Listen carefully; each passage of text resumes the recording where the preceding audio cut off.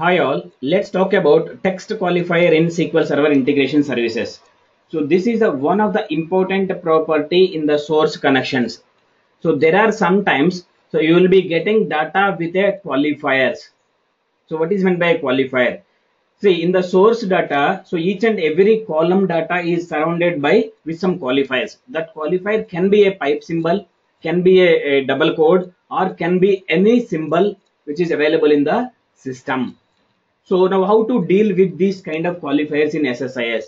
So let me show you how to deal these kind of qualifiers in SSIS by using SQL Server Data Tools and SSIS.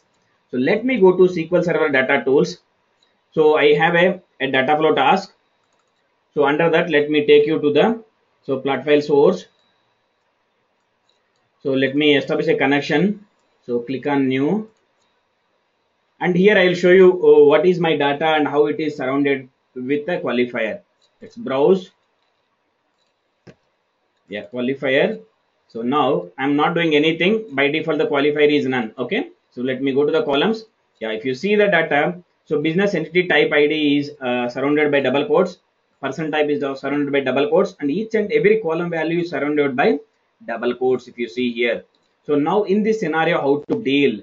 So in this scenario, so simply go back to the general tab. There, let's specify the text qualifier instead of none. So my qualifier is double quote. Now if I go to the columns, yes, now I can see the original values instead of the double code and value. Now if I go to the preview, the same value I'll be getting. Let me click on OK. So this is how we need to configure the connection strings when you have a qualifiers in the source data. Now let me show you the output data.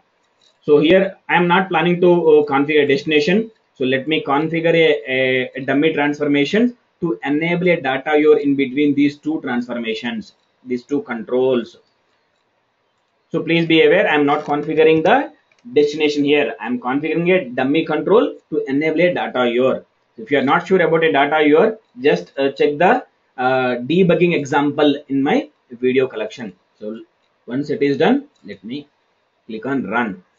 So here I can see the data. So the source data contains a double quotes, but my output data does not contain a double quotes. So this is how we need to handle the text qualifiers in SSIS. So this is one of the important concept in SSIS. So thank you for watching. Please keep watching and subscribe.